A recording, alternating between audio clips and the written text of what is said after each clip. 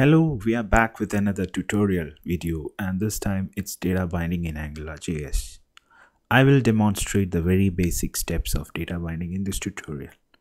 This understanding will be helpful in our future AngularJS tutorials, which will deal with some intermediate complexity stuff.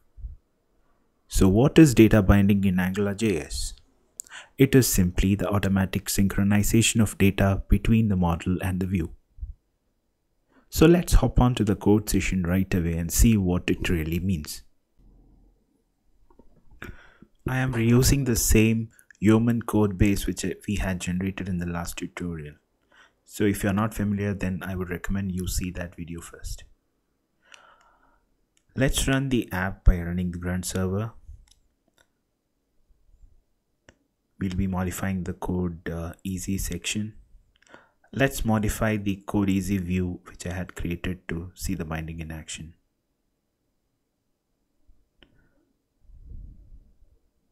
For that, let's use some Angular built-in tags. Double curly braces within the HTML view is what is used for data binding in AngularJS. So we have the content within double braces now, and let's do some styling using the built-in or included bootstrap styles. Let's include a 12-grid class, and let's align the text center.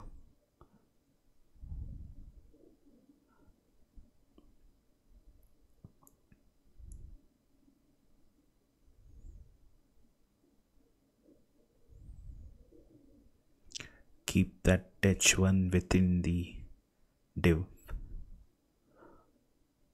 Also, we have this style included. Now let's add some margin so that everything looks a little neat.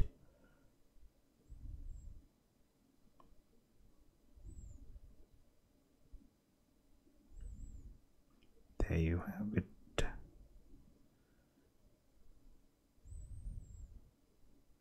Okay, so that's how the data binding works with double curly braces.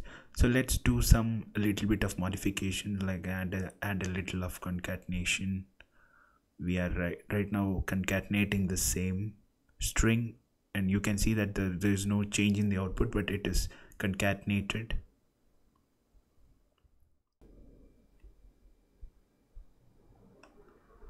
Now what if your data is dynamic and it is coming through a controller? How can you bind the data in such a use case? Well, let's get rid of the boilerplate code created and write our own model objects, which we can bind with the view. Let's add a dependency, inject something called as a scope, which is an application object with which we will be able to bind models and functions to view. We will define our models using scope.modelName. In our case, it is my content. I'm just adding some content which we'll try to show in the view. So once a model is included in the controller, it can be accessed in the view for binding. So it is model name is my content. I'm replacing the static text with the dynamic content which is coming from the controller now, and you can see that it is being bound now. Let's go back and let's add some more complexity to it. Instead of one string content, let's create it as an object and get rid of that string.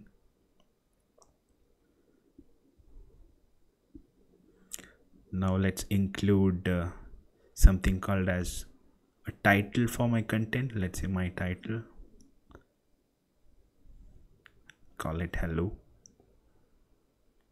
and my name,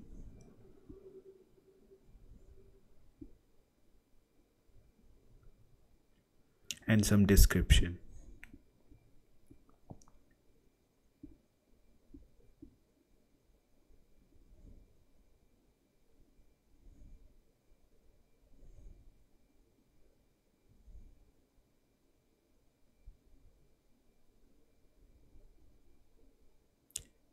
And let's try including this binding in our HTML. So I'll call it as my title, and you can see that it is getting reflected now. So I would like to include my name, which I'll include it in an H3 within the double curly braces, my content dot my name. Maybe I'll start with my name is,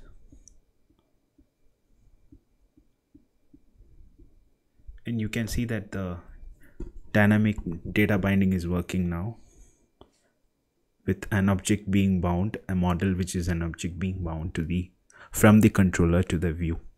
So this magic is happening because of the scope object which we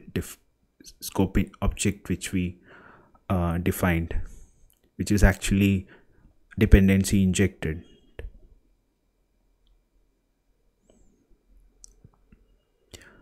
One other thing I can try doing is we can bind a style from the controller. Let's say I want to include a color from the controller. I'm adding my style, adding a color.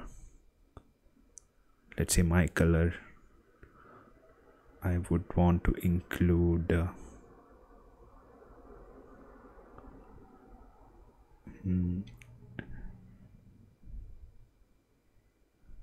let's say red, and I go back to my HTML and I try binding that. Let me just add it within the style itself as color, and with the double braces I can include that style defined in the controller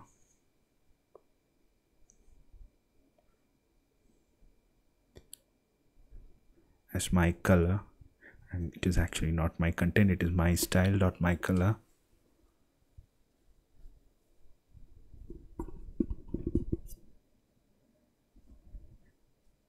So I have the red color defined, and I should be able to see that, yes, you can see that the style is being bound now.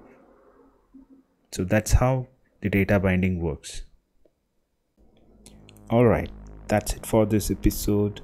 Be sure to subscribe to our channel by clicking on the subscribe button. Make sure to also check out our other tutorial videos and feel free to provide your feedback. Thank you. Socrates recognized